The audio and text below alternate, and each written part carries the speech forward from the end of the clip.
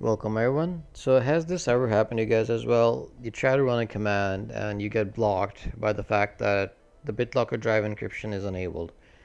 So you go into the control panel and click on the BitLocker drive encryption option to see if it's turned on. In there you see that it's actually turned off. It's asking you to actually turn it on. So how is this possible? You're wondering, you're scratching your head. You're like, is it on? Is it off?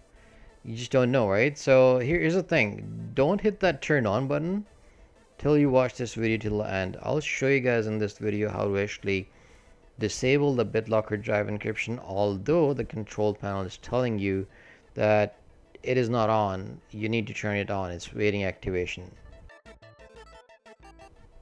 So the first thing you need to do is launch your PowerShell command line running as an administrator.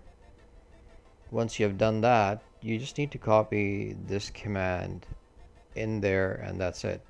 Just change the drive letter to the one that you're trying to decrypt. So if it's C drive, your main drive, you will type C drive. So here's the command that I was trying to run, right? So I was trying to enable the recovery partition or recovery image on my Windows machine to do a reset, but it wasn't doing that because the drive encryption was enabled. So you can't do that unless the drive encryption is disabled. So again, simple. Launch PowerShell as an administrator, copy paste this command, change your drive letter to the one that you want to decrypt, and we'll start doing the decrypting process. It takes a while depending on the size of the disk, but once it's done, you should be able to run your command. Let me show you guys. I'll fast forward a bit here and show you guys at the end of the the process what it looks like. So this took me about maybe 1 minute or 2 minutes because I didn't have much on the drive. It's a brand new system, fast NVMe drive.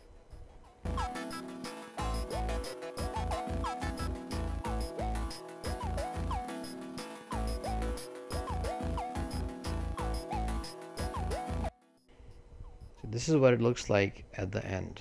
So as you see here, it's all done decrypting, and in the control panel it's showing there is no BitLocker turned on. So that is all you need to do, and I can run the command now. So I was able to run the command and it enabled my recovery image recovery partition. But I did run into the B7 error message, which I'm doing a separate video for in terms of how to fix your recovery reset options that you run into on Windows 11 or Windows 10. So I'll post that video as well, guys. So if you guys like this video, please do hit the like button, please do subscribe, much appreciated. Thanks a lot, take care.